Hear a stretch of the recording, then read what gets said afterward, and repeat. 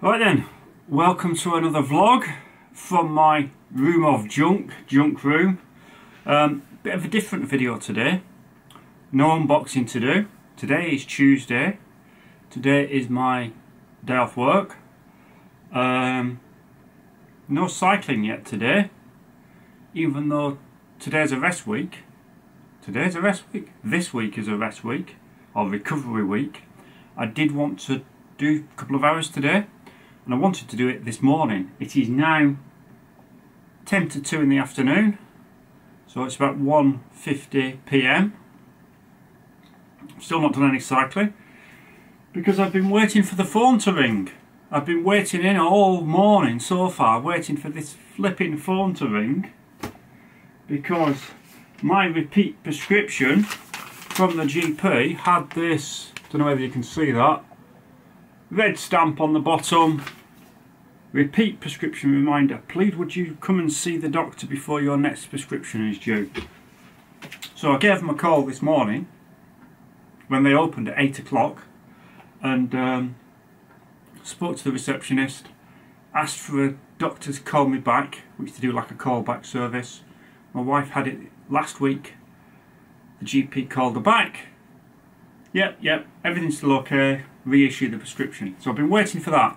They've still not called back. So I was told this morning that they'd ring back, and I've been waiting and waiting around. I didn't dare go out, not dared do anything, not dared go on Zwift in the garage in case they ring, and they've still not rung. So that is now 5 hours later, 6 hours later. 6 hours later, isn't it? So 6 hours I've wasted. Really frustrating. This afternoon now, we're due the kitchen fitter to come round at 3:30. Bagsy, I'm the one that's in, so I'm the one that's got to wait around for him to come so I can show him. He wants to look at a few things before the kitchen's done in a few weeks. So what I thought I'd do while I'm here, in the last vlog I mentioned about the new Garmin 520 Plus that I bought and how I don't like it as much as my old one. Oh, there's a buzzard up there, buzzard just cruising around. And I was talking to somebody in the comments and talking about things. I can't remember what I was talking about exactly, but there's my Garmin 810. I have a tendency to hang on to old tech that long, or new tech. I tend to hang on to it that long that when it comes to a point to trying to sell it, it's not worth anything. So I have a tendency to hang on to it. So I thought I'd show you a few of the things that I've still got. So here, first of all, polar bag, heart rate monitor. This isn't my first one because my first heart rate monitor that I started using, I was time travelling and it fell off the handlebars and got run over by a truck behind me, so it got smashed. And I replaced it with this Polar. Don't even know what it is. So an old Polar watch. Doesn't work anymore.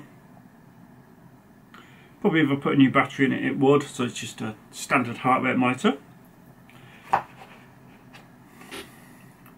Don't think you could do anything with that one other than look at the averages afterwards. I used to use that a lot. Then I bought this one. So this came with software and it would transfer via infrared to the computer and download things and set your zones and everything. So this is a Polar S610i. Is that one? So again, still got that one. Don't know what's in here. Probably nothing. Probably just the software discs and stuff. Yeah, it's just the heart rate strap and then various different bits of software. Then after that I bought this next one. So here we have a Cyclosport HC4 Plus. That was a bike computer, but it came with a Velcro strap and you could wear it on your wrist. And again, software, so you could download everything. It had temperature on this one as well.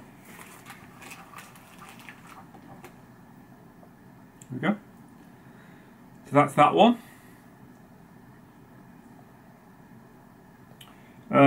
That had a little, can't remember the name of the port, but it would plug into the computer, click it in, and it would download the data from your ride. All the buttons are going sticky now. Why are the buttons going sticky? These buttons are sticky. Maybe the rubber's starting to degrade. Anyway, cadence sensor. It had temperature on it. This is the bike computer that Lance Armstrong used for his training, probably in about the early 2000s. Then from that, I think I went to an early Garmin. 205 would it have been? I had 2 or 3 of them. I had problems with water ingress, had one replaced under warranty. That worked for a while, just out of warranty, that failed. Water got in that again. Then that was replaced, just out of warranty. And then I sold that one and bought my 705 that I've still got. Garmin 705. My son uses that one. Then I replaced that with my Garmin 810. And of course now we have up to date 520 Plus. When I started doing triathlons, I bought a wearable run watch, triathlon watch, multisport watch. So this is a 320 XT. Again, my son uses that one sometimes, so he's been borrowing that. That was no good swimming. You couldn't swim with it, and if you tried putting it under your hat, it wouldn't pick up the satellite signal very well. So then I eventually replaced that with a 920 XT. You can swim with this on your wrist. Still not great at picking up the satellite signal in the water.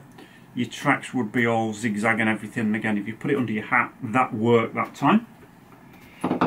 Because I'm not doing triathlons anymore, I am going to sell this one.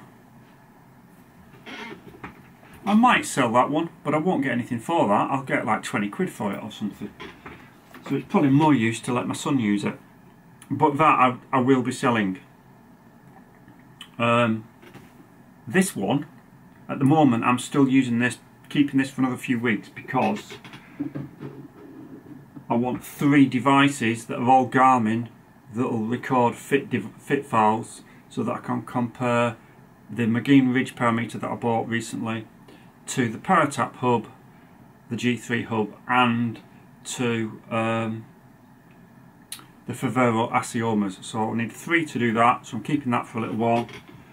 Then I'll be selling that one.